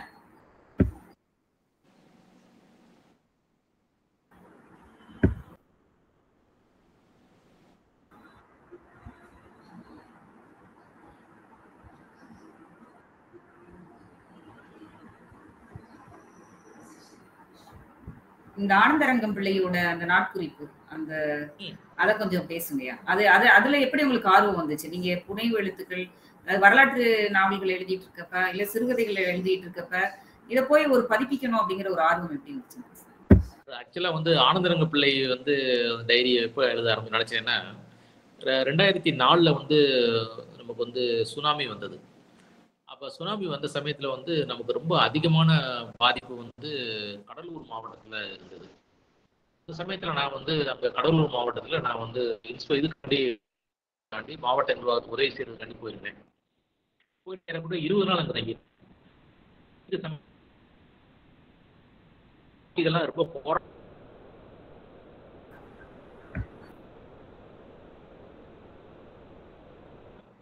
அதனால ஏதாவது படிக்கலாம்ன்றதுக்காண்டி பக்கத்தில் இருக்கக்கூடிய பாண்டிச்சேரிக்கு போய் இந்த மாதிரி ஆனந்தரங்க பிள்ளை டைரி கிடைக்குமான்னு கேட்டேன். அது அவங்க சொன்னாங்க, சார் ஒரு 2-3 வருஷத்துக்கு முந்தி வரைக்கும் யாராவது கேட்டு வந்துட்டு இருந்தாங்க, இப்போ யாருமே கேட்கறது கூட இல்லை அப்படின்னாங்க. அப்புறம் போய் பில்க்ஸ்னு ஒன்று இருக்கு, அந்த பாண்டிச்சேரி அரசாங்கத்தினுடைய ஒரு அமைப்பு. அங்கே போயிட்டு அவங்கள போய் கேட்டேன். அவங்க தேடி பிடிச்சி அங்கிட்டு தேடி பிடிச்சி ஒரு 12 காப்பி எடுத்துட்டாங்க. சார் இது ஒன்று தான் இருக்கு, இது உங்கள்கிட்ட தான் இருக்குன்னாங்க. சரி நான் அதை கொண்டு போய் நான் படித்து பார்த்தேன். ஆனால் எனக்கு ஒன்றுமே விளக்கலை எனக்கு. ஏன்னா வந்து பார்த்தீங்கன்னா, இத்தனை நாள் காலத்தாலே மேஸ்தர் கொடி போட்டான் அப்படின்னு இருக்கும். இத்தனை நாள் காலத்தாலே மேஸ்தர் கொடி போட்டான்னா என்ன அர்த்தம்னு தெரியல. ஸோ அப்புறம் வந்து இப்போ இங்கிலீஷில் இருக்கக்கூடியதை எடுத்து பார்க்கையில், இன்றைக்கு காலையில் மேஜர் வந்து படகுல வந்து ஏறி கிளம்புனாரு, கொடி போட்டான்னா படகுல ஏறி கிளம்புனாரு அப்படின்றது. ஸோ இந்த மாதிரி இருக்கக்கூடிய ஒரு பெரிய ஒரு கருவூலை நம்ம வந்து ஆக்சுவலாக வந்து நான் சொல்ல இந்த வாய்ப்பு என்ன பயன்படுத்திக்கிறேன்னா, தமிழ் பேராசிரியர்கள் ஏதாவது பிஹெச்டி பண்ணணும்னா ரொம்ப யூஸ்ஃபுல்லாக இருக்கக்கூடியது அந்த 12 வால்யூமில் தமிழில் வந்து நம்ம வந்து வழக்கற்று போன வார்த்தைகள் வந்து அத்தனை வார்த்தைகள் இருக்கு. உதாரணமாக சிரிக்கின்ற வார்த்தை இருக்கு. சிரிக்கின்னா இப்போ கெட்ட வார்த்தை, ஆனால் அப்போ சிரிக்கின்னா வீட்டு வேலை பார்க்குறவங்கன்னு அர்த்தம். தட்டுவாணி வந்து உன்னை வாங்கிட்டு வந்தேன் கூட்டிகிட்டு வந்தேன் அப்படின்னா, தட்டுவாணின்னா ஒரு மட்டை குதிரையை கூட்டிகிட்டு வந்தேன் அப்படின்னு அர்த்தம். அந்த மாதிரி பல இது சோமஞ்சோடு எடுத்து கட்டிக்கிட்டேன் அப்படின்னா ஒரு வேஷ்டி சட்டையை கட்டிக்கிட்டேன்னு அர்த்தம். அந்த மாதிரி பல தமிழ் வார்த்தைகள் எப்படி நான் சொல்றது ஒரு 3 சொல்கிறேன். இப்போ அது வந்து எவ்வளோ வேணாலும் எடுக்கலாம். அதில் பழைய வார்த்தைகள் வந்து நம்ம வழக்கொழிந்து போன வார்த்தைகள் எடுக்கலாம். அதே மாதிரி பல ரெஃபரன்ஸு, இது நான் சொல்லக்கூடிய காலம் வந்து ஆனந்தரங்க பிள்ளையோடைய காலம் வந்து 1736 1761 வரைக்கும் 25 இயர்ஸ் கண்டினியூஸாக எழுதியிருக்காரு. அதில் பார்த்தீங்கன்னா மகாபாரதத்தை பற்றி ரெஃபரன்ஸ் இருக்குது, ராமாயணத்தை பற்றி ரெஃபரன்ஸ் இருக்குது. பெரிய ஆச்சரியம், திருக்குறளை பற்றி ரெஃபரன்ஸ் இருக்குது. திருக்குறளை பற்றி பல குறள்கள் வந்து அதில் வருது. இந்த மாதிரி வந்து ஏன்னா அதில் ஆங்கில வார்த்தைகள் நிறையா வரும், ஃப்ரெஞ்சு வார்த்தைகள் வரும். ஆங்கில பேராசிரியர்கள் தமிழ் பேராசிரியர்கள் வந்து பிஹெச்டி பண்ணுறதுக்கு பெரிய கலன்னு அதில் அவ்வளவு செய்திகள் இருக்குது. ஏன்னா இப்போ நான் கூட அதை வச்சு ஒரு நாவலாக கூட ஒன்று எழுதினேன். அதில் வந்து மதம்னு ஒரு நாவல் ஒன்று எழுதினேன். எழுதி முடிச்ச பின்னால திடீர்னு யோசனை வந்துச்சு. ஏற்கனவே வந்து பிரபஞ்சன் எழுதியிருக்காரு, 2 நாவல் எழுதியிருக்காரு. வானம் வசப்படும்னு ஒன்று, இன்னொன்று வந்து மானுடம் வெல்லும் அப்படின்னு ஒன்று எழுதியிருக்காரு. அப்போ அப்புறம் தான் தேடி பிடிச்சி அந்த புத்தகத்தை வாங்கி பார்த்தேன். ஸோ நம்ம எழுதுனது எதுவும் வந்திருக்கான்னு. ஆனால் ஆக்சுவலாக நான் எழுதுனது எதுவுமே இதில் வரல. நான் வந்து ஹிஸ்ட்ரி சம்மந்தப்பட்ட முழுசு எழுதுனதுனால இப்போ வந்து நாசர் சங் எப்படி கொல்லப்பட்டாரு அப்படின்றது எழுதியிருப்பேன். அதே மாதிரி வந்து முகமது அலி வந்து எப்படி வந்து பதவிக்கு வந்தார்ன்றது எழுதியிருப்பேன். மராட்டியர்கள் வந்து முராரி ராவ் வந்து எப்படி அங்கேருந்து கிளம்பி இங்கே வந்தார்ன்றது எழுதியிருப்பேன். ஸோ இந்த விஷயங்கள் பூரா பெரிய நாசர் சங்கருடைய கொலையெல்லாம் பெரிய பெரிய கஷ்டமான கொலை. ஏன்னா அவர் கூட வந்த நவாபுகளே, கோல்கொண்டா நவாபு, நெல்லூர், கடப்பா, கர்னூல், இந்த நவாபுகளே கூட வந்த ஆட்டிலே அவரை கொண்டு விடுவாங்க காலங்காலத்தில் ஒரு 6 மணிக்கு. அவர் நமாஸுக்கு எதிர்க்கையில் செஞ்சி பக்கத்தில்.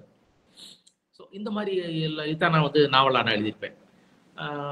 அதே மாதிரி வந்து இவர் வந்து சந்தா சாஹிப், அவர் வந்து நான் இந்த இது வரைக்கும் பண்ணதே போதும், நான் ஊரை விட்டு கிளம்புறேன், நாகப்பட்டினம் மூலமாக நான் வந்து மக்கா போக போகிறேன் அப்படின்னு சொல்லிட்டு திருச்சியிலேருந்து அவர் வந்து வெறும் 2 அங்கி ஒரு சட்டை தான், 2 துணி தான், வெள்ளை துணி எடுத்து கட்டிக்கிட்டு அவர் வந்து மெக்காவுக்கு போகிற வழியில் அவர் வந்து தஞ்சாவூர் பக்கத்தில் மானோஜிப்பா நகர்னு ஒரு நகர் இருக்குது, மானோஜிப்பா ஊர், அந்த ஊர்கிட்ட வச்சு அவர் கொலை பண்ணுறாங்க. ஸோ இந்த செய்திகளை பூரா நான் நாவலாக எழுதியிருப்பேன் அந்த மதாம்ன்ற நாவலில். ஸோ அந்த மாதிரி வந்து இப்போ இன்னும் இதை நான் இன்னும் ஏன்னா நான் 12 வால்யூம் படித்ததுனால எனக்கு தெரிஞ்சது இதை வச்சு நிறைய புனைவுகள் எழுதலாம், எத்தனையோ நாவல்கள் எழுதலாம், எத்தனையோ ஆராய்ச்சி பண்ணலாம் இந்த ஆனந்தரங்க பிள்ளை டைரியை வச்சு. அதில் வந்து அந்த ஊர்க்காரங்களை பயன்படுத்தினோம். இதை நானும் வெண்ணிலா வந்து அதை பண்ணாத. அப்புறம் அவங்க பண்ணி கொடுத்ததை பார்த்துட்டு அப்புறம் எங்களால் வந்து மறுபடியும் ரீவோட் பண்ணோம். ஏறக்குறைய 4 வருஷம் அதில் போச்சு. 4 வருஷம் போச்சு. எல்லாருக்கும் வந்து கண் பார்வையும் அதில் கொஞ்சம் லேசாக பாதிக்கப்பட்டுச்சு. எல்லாரும் கண்ணாடி போட வேண்டிய சூழல் ஆகி போச்சு. அப்போ அந்த ஆனந்தரங்க பிள்ளை டைரி எழுதுனதில் மறுபடியும் போனதில் பெரிய மகிழ்ச்சி. என்னன்னா அது பெருசாக ஒன்றும் விற்பனையெல்லாம் ஆகலை, ஒன்றும் ஆகலை. ஆனால் இருந்தாலும் ஒரு பெரிய விஷயத்தை வந்து நம்ம வந்து நிலைநிறுத்தியிருக்கோம், ஒரு செம்பதிப்பு கொண்டு வந்திருக்கோன்றதுல பெரிய எங்களுக்கு மகிழ்ச்சி. ஸோ அது வந்து பொருளாதார ரீதியாக எங்களுக்கு பெரிய அடி அது. ஆனால் வந்து மன ரீதியாக ரொம்ப சந்தோஷமான நிகழ்வு ஆனந்தரங்க பிள்ளையினுடைய 12 வால்யூமையும் கொண்டு வந்தது. நன்றிங்க, நல்ல தகவல்.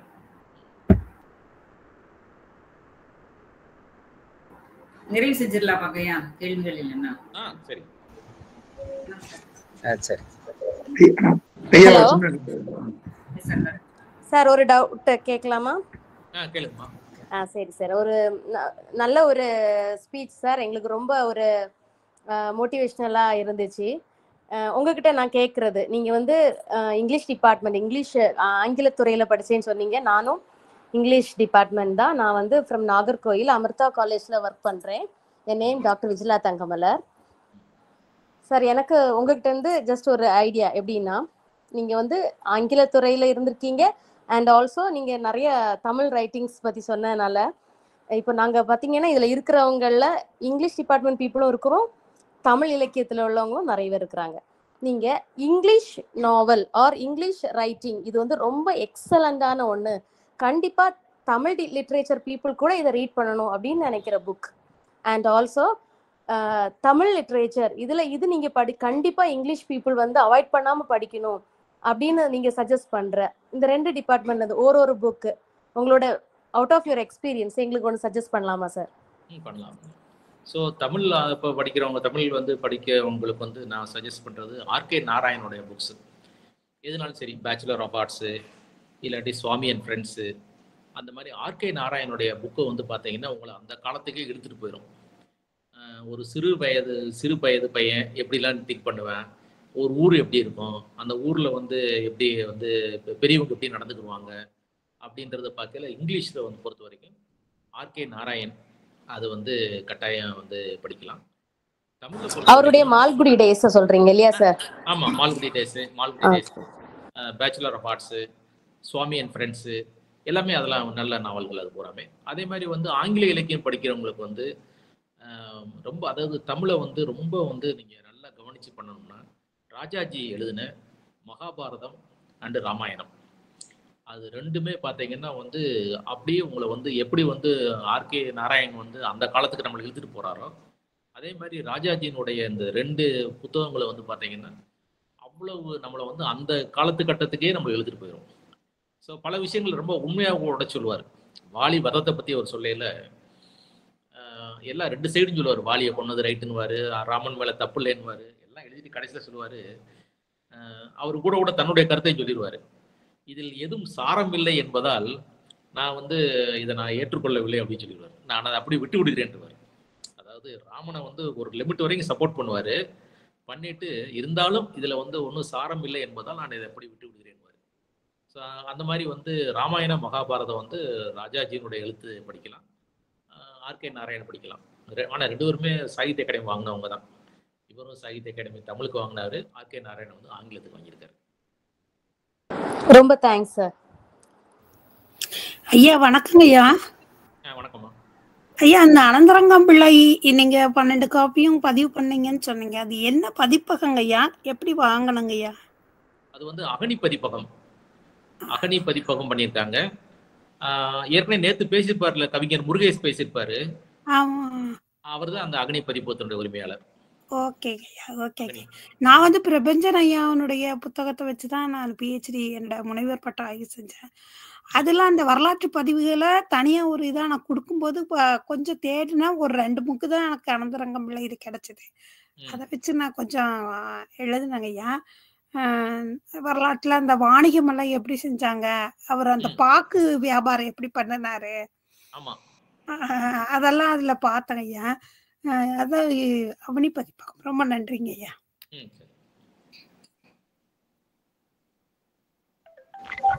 ஐயா வணக்கங்க ஐயா. வணக்கம் ஐயா. இந்த மருதநாயகம் வந்து 2 காதுகளும் வந்து இல்லாதவர் அப்படின்னு சொல்லி வரலாற்றுல சொல்றாங்க. நீங்க இப்ப தண்டனை கொடுக்கும்போது காதுகளை அறுத்து விடுவாங்க அப்படின்றாங்க. அதுல வந்து மருதநாயகம் அவருக்கு பிறவிலே இல்லையா, இல்ல இந்த காதுகள் வந்து ஏதாவது தண்டனைகளால எடுக்கப்பட்டதுங்களாங்கய்யா? மருதநாயகம் வந்து பல்வேறு காலகட்டத்துல பல்வேறு ஆள்கிட்ட வேலை செஞ்சிருக்காரு. அவர் ஃபர்ஸ்ட் ஆரம்பத்துல வந்து வேலை பார்த்தது வந்து நெல்லூருடைய நெல்லூர் இருக்கக்கூடிய அந்த சுல்தான்கிட்ட தான் வேலை பார்த்தாரு. அப்புறம் நெல்லூர் சுல்தான்கிட்ட இருந்து அப்படியே வந்து பிரெஞ்சுக்காரங்கள்ட்ட வந்தாரு. பிரெஞ்சுக்காரங்கள்ட்ட வந்துட்டு அப்படியே வெள்ளக்காரங்க இங்கிலீஷ்காரங்கள்ட்ட வேலைக்கு போயிட்டாரு.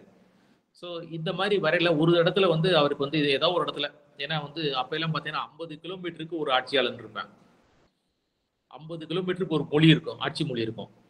அப்படி இருக்கல யாராவது ஒருத்தர் நம்ம கெட்ட பேர் வாங்கிட்டோம்னா வந்து அந்த காது அறுக்கப்படும். ஆனா எனக்கு அவர் காது அறுக்கப்பட்டதா என்னன்னு தெரியல. பட் ஆனால் வந்து அவர் நிறைய குறுகிய காலத்தில் நிறைய பேருடைய எதிர்ப்பு வந்து அவர் வந்து சம்பாதிச்சிருக்காரு.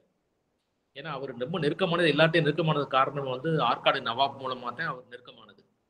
ஆனால் அதே சமயத்தில் வந்து ஆங்கிலேயர்கள்ட்ட நெருக்கமான பின்னால ஆற்காடு நவாபுக்கு 2 மகங்க, ஒரு மகன் வந்து மாபூஸ் கான், ஒரு மகன் முகமது அலி.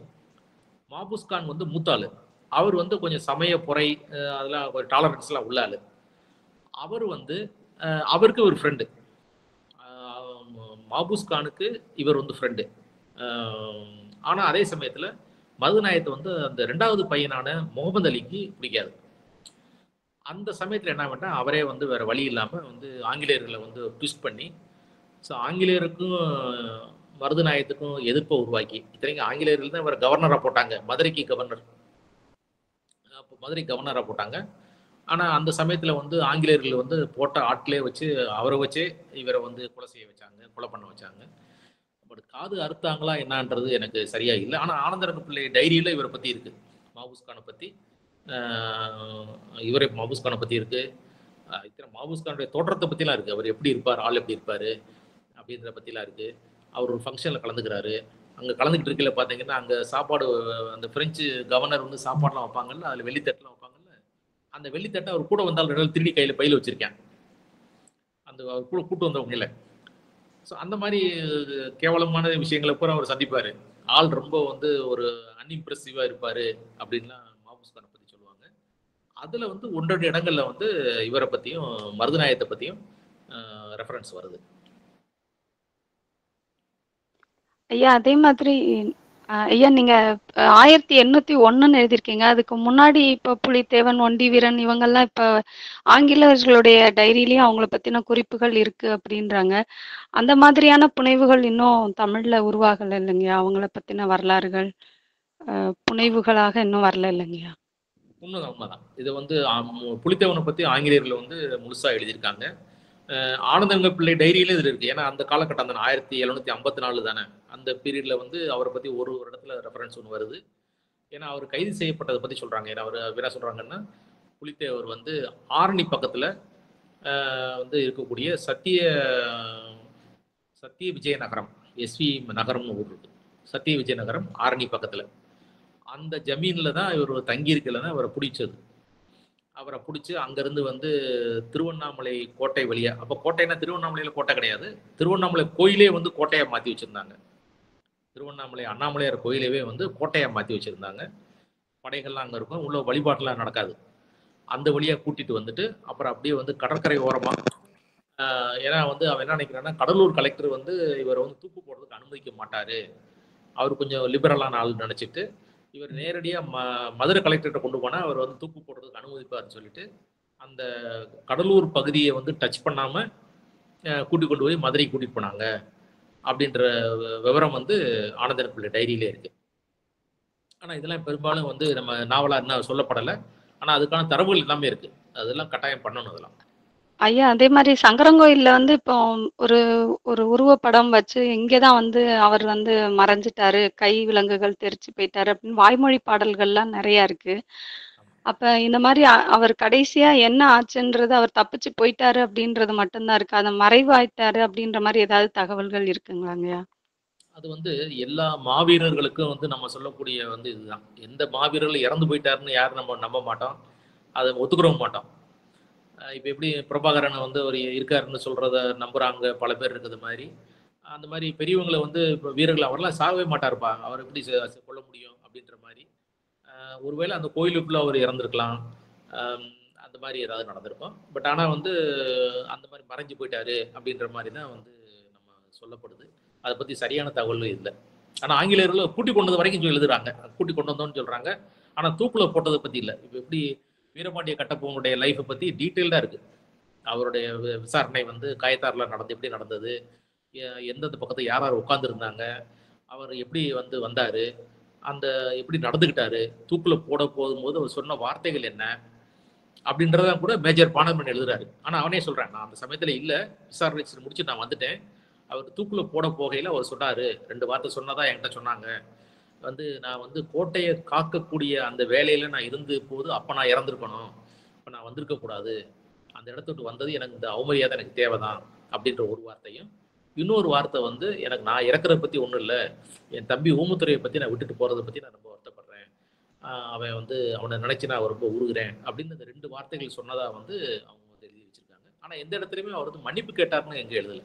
இவர் பத்திரம் இல்லை, மருது பாண்டியர்கள் யாருமே, நம்முடைய இந்த போராட்டக்காரர்கள் யாருமே ஒருத்தர் கூட அழுதாங்கன்றோ இல்லை வந்து கண்ணீர் விட்டு கதறினாங்க, கெஞ்சினாங்க, என்னை விட்டுருங்கன்னு சொன்னாங்க, மன்னிச்சுக்கங்கன்னு சொன்னாங்க அப்படின்ற யாருமே வந்து நம்ம நாட்டில் யாருமே சொன்னதில்லை. அதுக்கெல்லாம் ரெக்கார்ட்ஸ், அவன் எழுதின ரெக்கார்ட்ஸே இருக்கு, ஆங்கிலேயர் ரெக்கார்ட்ஸே இருக்கு.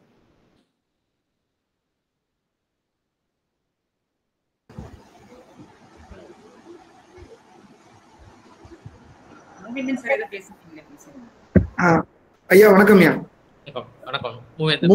அஞ்சாக் கல்லூரி ஆங்கிலத்துறை தலைவர் பேசுறீங்க. மிகுந்த அருமையான ஒரு உரையை கேட்டா, நிறைவான ஒரு உரையை கேட்டதா மனநிறைவா இருக்கீங்க. ரொம்ப அருமையான உரையாற்றுனீங்க. அரிது அரிது ஆட்சியாளர்களை தமிழ் ஆர்வத்தோடு பார்ப்பது மிக அரிது. அதனினும் அரிது தமிழ் எழுத்தாளராகவும் ஆட்சி பணியோடு இருக்கும் போது மிக அரிது. அதனினும் அரிதுன்னு சொல்றது வந்து தமிழ் ஆராய்ச்சி செய்வது.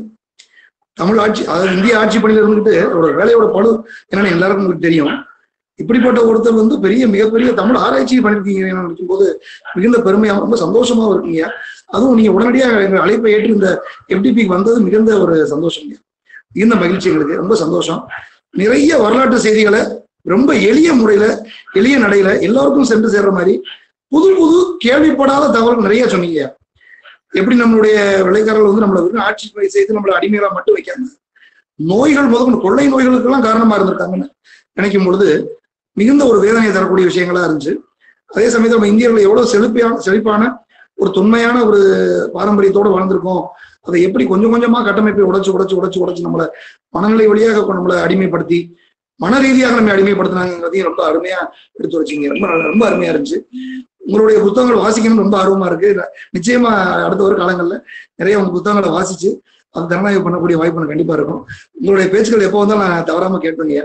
ரொம்ப அருமையா இருந்துச்சு, ரொம்ப நிறைவான உரைங்க. அந்த வரலாற்றை பத்தி சொல்லும் போது நீங்க அழகா சொன்னீங்க, புனைவுகளையும் எப்படி பிரிச்சு பார்க்கறது, வரலாற்றை எப்படி பிரிச்சு பார்க்கறது. ஏன்னா ஹிஸ்டரின்னு சொல்லும் போதே ஹிஸ்டோரியா தான் பெரும்பாலும் இருக்கும். அது பியூர் ஹிஸ்டரியை படிக்கும், முழு வரலாறை படிச்சா அது கண்டிப்பா ஆர்வம் இல்லாமையும், முழுக்க முழுக்க புனைவா இருந்தாலும் அதுவும் ஆர்வம் இருக்காது. எல்லா வரலாற்றிலையும் கொஞ்சம் புனைவு இருக்கும், எல்லா புனைவுலையும் கொஞ்சம் வரலாற்று உண்மைகள் இருக்குங்கிறதையும் ரொம்ப அழகா எடுத்து சொன்னீங்க. மிகுந்த அருமையான உரை. மிக்க நன்றிங்க. மிக்க நன்றி.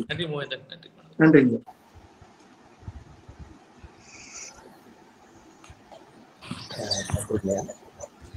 மிக சிறப்பான ஒரு கருத்துரை.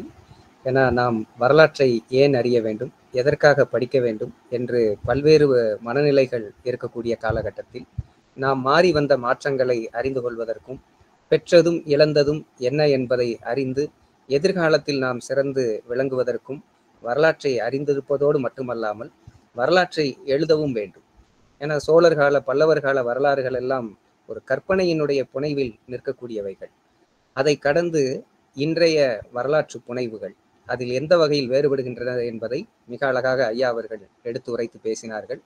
இன்னும் எழுதப்பட வேண்டிய எழுதப்படாத வரலாற்றினுடைய பக்கங்களை எல்லாம் தொட்டு காட்டி நமக்கான மிகச்சிறந்த உரையை நிகழ்த்தி இருக்கக்கூடிய டாக்டர் மு ராஜேந்திரன் ஐஏஎஸ் ஐயா அவர்களுக்கு நன்றியை தெரிவித்துக் கொள்கிறோம். நன்றிங்க ஐயா. இந்த பல்கலைக்கழக நிதி நல்கையுடன் நடைபெறுகின்ற 7 நாள் ஆசிரியர் திறன் மேம்பாட்டு பயிற்சிக்கு அனுமதி வழங்கிய கல்லூரியினுடைய நிர்வாகத்தினர் மற்றும் முதல்வர் அவர்களுக்கு நன்றியை தெரிவித்துக் கொள்கிறோம். இந்த நிகழ்வினுடைய ஒருங்கிணைப்பாளர்களாக திகழக்கூடிய முதுகலை மற்றும் இளங்கலை ஆங்கிலம் மற்றும் தமிழ் துறையினுடைய தலைவர்கள், பேராசிரியர்கள் மற்றும் இந்த இணைப்பில் இருந்து இருக்கக்கூடிய பல்வேறு கல்லூரிகளை சார்ந்த பேராசிரியர்கள் அனைவருக்கும் நன்றியை தெரிவித்துக் கொள்கிறோம். நன்றி.